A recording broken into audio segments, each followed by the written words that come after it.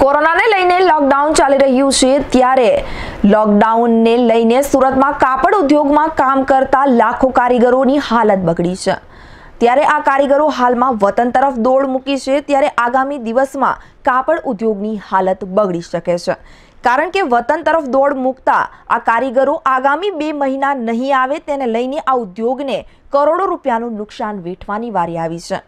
Corona વાયરસના સંક્રમણને અટકાવવા માટે તંત્ર તરફથી લોકડાઉન આપવામાં આવે છે, ત્યારે હાલમાં બીજા તબક્કાનું લોકડાઉન ચાલી રહ્યું છે ત્યારે રોજીરોટી માટે સુરત આવીને સ્થાયી થયેલ પરપ્રાંતના લોકો મોટી સંખ્યામાં અટવાઈ જવા પામ્યા હતા, કારણ કે અહીંયા વેપાર ઉદ્યોગ બંધ થવાની સાથે તેમની હાલત કફોડી બની ગઈ હતી। જોકે વેપાર ઉદ્યોગ બંધ હોવાને લઈને આવક બંધ થવાની સાથે ખાવા પીવાની તકલીફ થતા આ કારીગરો પોતાના વતન તરફ જવા માટે કેટલીક વાર રસ્તા પર ઉતરીને હંગામો પણ મચાવી ચૂક્યા હતા।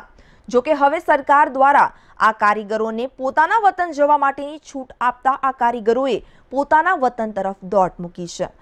ત્યારે કારીગરોની આ દોડ સુરતના કાપડ ઉદ્યોગને સૌથી મોટું નુકસાન છે, કારણ કે આ કાપડ ઉદ્યોગમાં અલગ અલગ પ્રાંતના લોકો કામ કરતા હતા અને જ્યારે આ કારીગરો તેમના વતન તરફ દોડ મૂકી છે ત્યારે આ ઉદ્યોગને ધમધમતા આગામી 2 થી 3 મહિના એમાં લાગે તેવી લાગી રહ્યું છે। ત્યારે કારીગરોના લઈને આ ઉદ્યોગને મોટા પ્રમાણમાં નુકસાન વેઠવાની વારી આવશે।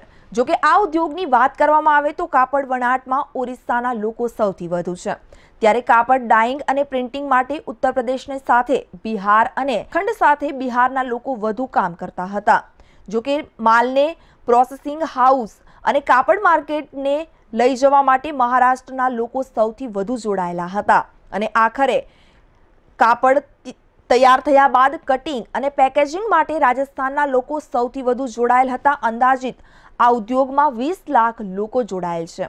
ત્યારે પરપ્રાંતીય કારીગરો પોતાના વતનમાં રહેતા પરિવારની ચિંતા વચ્ચે બેકાર બન્યા અને અહીંયા આવતા કરતા તે લોકો વધી જતા અને કારીગરો વતન તરફ દોડ મૂકી છે। ત્યારે ચોક્કસ કહી શકાય કે આ ઉદ્યોગોને ધમધમતા આગામી 3 મહિના કરતાં વધુ સમય લાગે તેવી શક્યતા છે।